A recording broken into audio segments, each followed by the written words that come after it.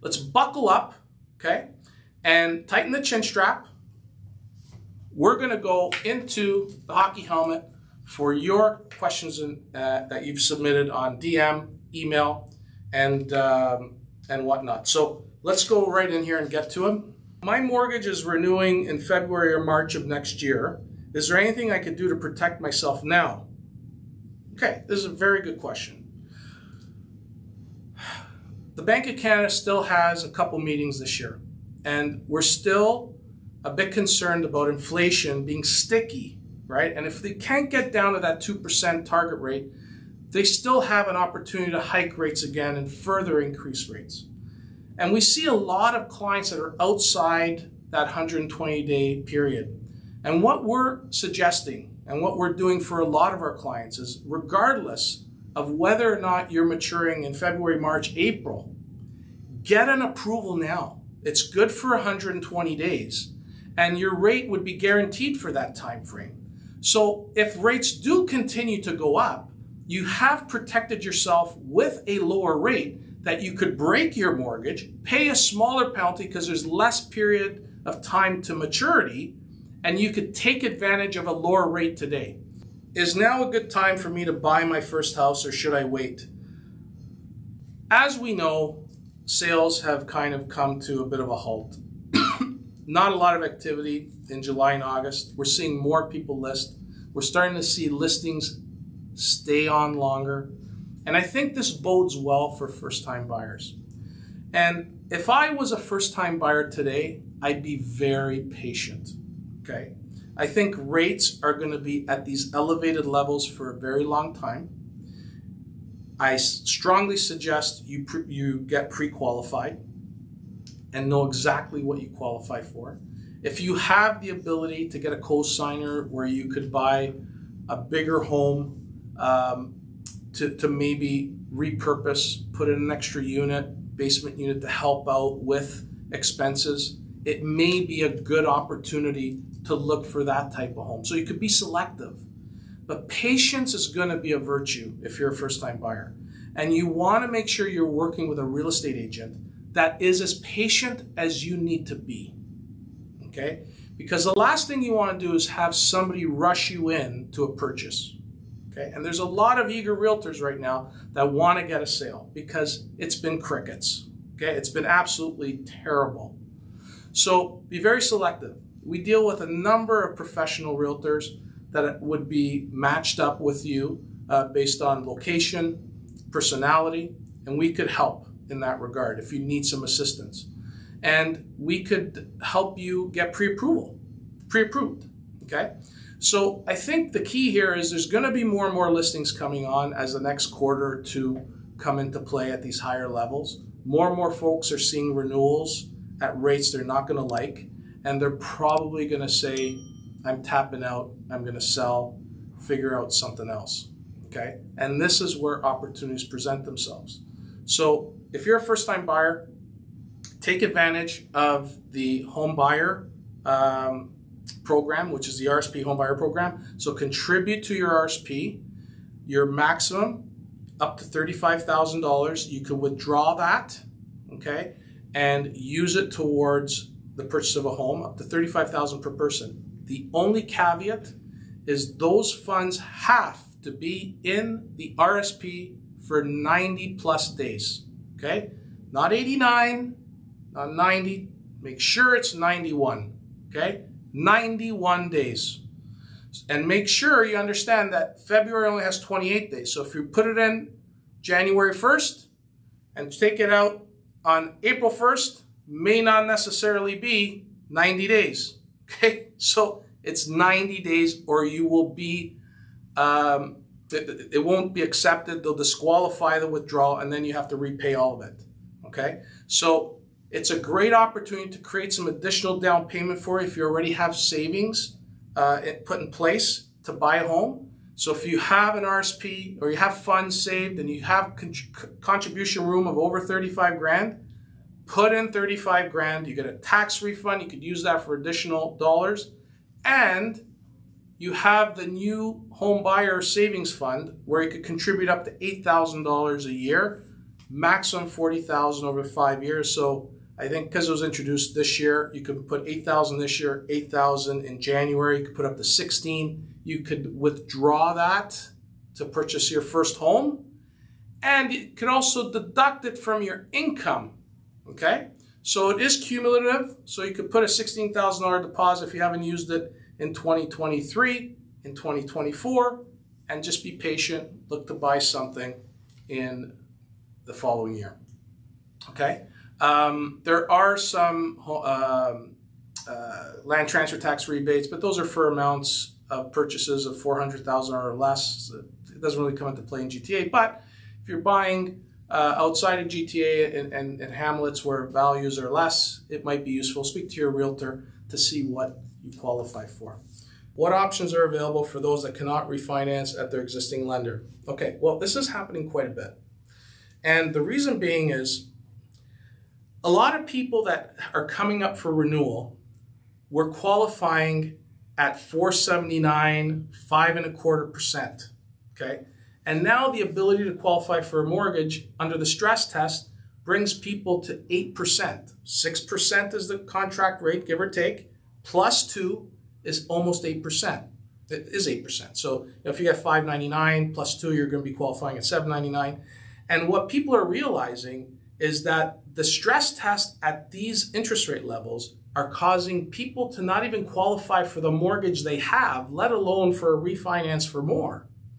So in cases like this, what we do is we assess how much is being refinanced, so how much additional funds are being added to the mortgage, to determine if it's worth it to just stay where you are and add a second mortgage or refinance the whole thing.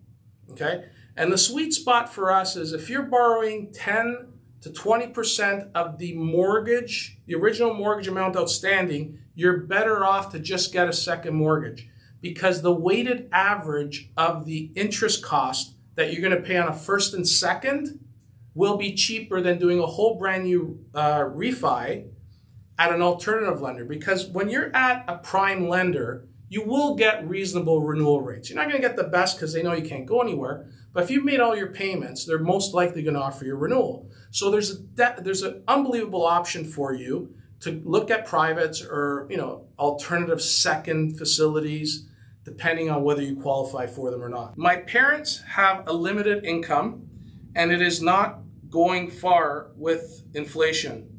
Banks have declined them for any type of credit. How can they leverage their house downtown Toronto to generate income?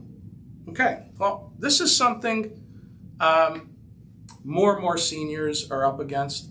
Seniors are staying in their homes longer. They need additional access to funds. And the new stress test and qualifying rate, the B20's basically decimated seniors to access any type of credit. It's almost like they've been discriminated against, because when people retire, their incomes drop. And their ability, even though they got tremendous equity in their homes, they can no longer access traditional rates.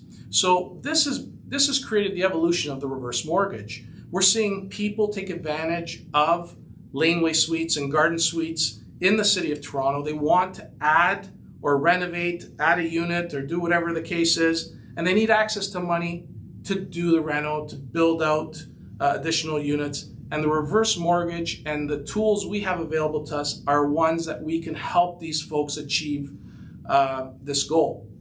We have contractors, we have people that can help in this regard, and we also have in-house private, we have a MIC, a Mortgage Investment Corp, that can help folks with some tools that are very flexible, they're very reasonably priced, and all these Mortgage Investment Corp loans are fully open, so there's no back-end penalties if you want to break them and refinance to get out of them, okay? So if you have a parent or anybody you know that's looking to do some type of reno and need access to cash and they're on limited income, reach out to us. We'd be happy to help out. A lot of these folks are over 55. You have to be over 55, so they're not necessarily seniors, they're just over 55, and can access reverse mortgage funds. So if you know anybody or you're looking to do something like this, reach out to us. We'll be happy to help. My variable rate at 6.2% is maturing next month, and I would like to know if I should renew into a fixed or variable product. Okay, this is where we're starting to see some peak renewal pain from folks that are maturing the second half of the year, seeing rates that they haven't seen before. Now, at 6.2, this person asking the question sitting at 7.2 minus 1, so they're at 6.2% on the variable. The fixed rates are in that range as well. What we're suggesting to folks is either look at a 2 or 3 year term, and if you're looking to sell or trying to get out of your mortgage in the short term, maybe stay with the variable. The problem is variables aren't offering aggressive discounts on renewals.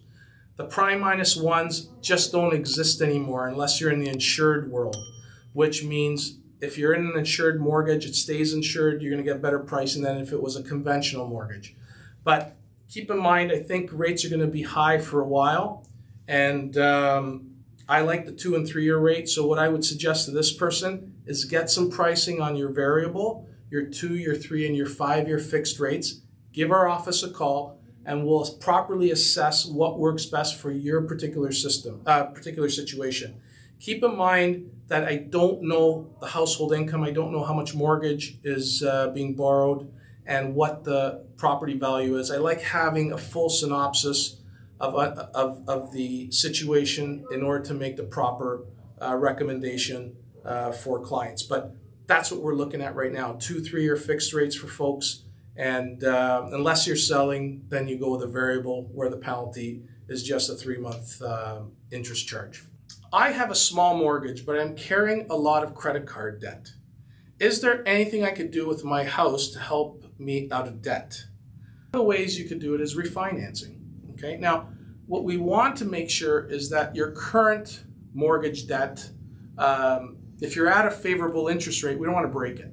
Okay, so we could look at other tools to look at accessing credit via either a home equity line of credit, a second mortgage that's at a reasonable rate and is flexible, is not as expensive as some sharks and snakes charge out there. But we could look at options that are favorable to you to get rid of some of those higher paying credit card debts or loans or whatever the case is, to minimize the cost of borrowing and get you on your way to saving a few dollars. So if you are in a situation like this, please reach out to our office. We have a great group. Call me directly if you need to.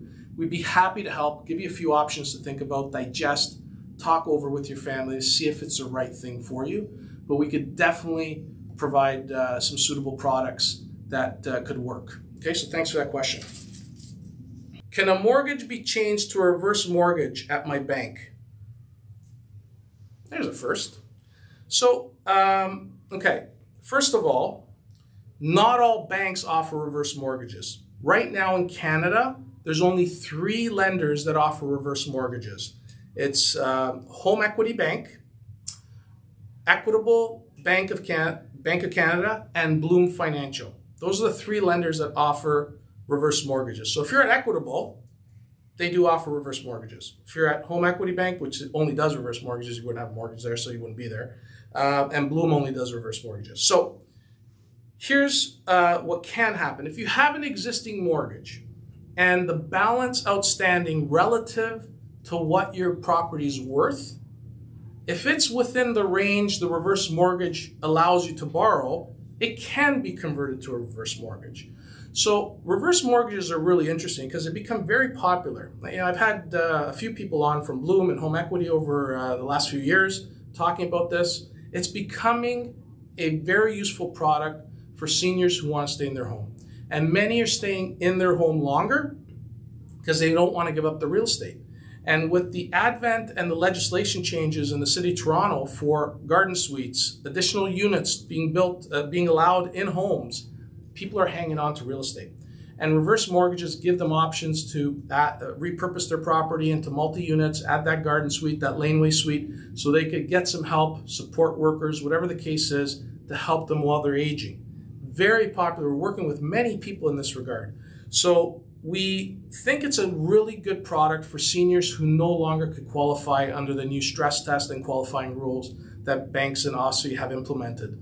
So it can be converted to a reverse mortgage if you have the equity position that the reverse mortgage company will allow you. So for everybody that are out there that are thinking of reverse mortgages or need to know a little bit about them, you have to be at least 55 years old, okay? It's only available for people over the age of 55, and the amount you could borrow is based on a matrix of your age. So the younger you are, the less you're gonna get. And you could borrow from 25% up to 57% of the value of your home. Because remember, there's no payments on these instruments. They're voluntary, actually.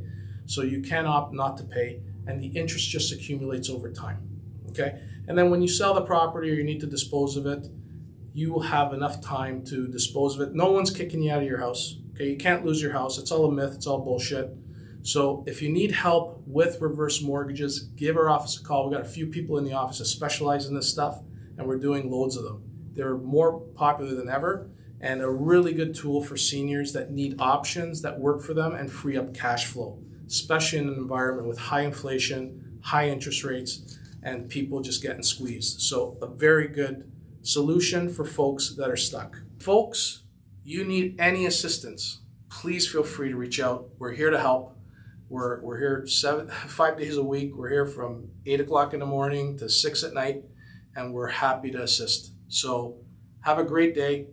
I hope the kids got back to school okay, and we'll see you next week. Take care.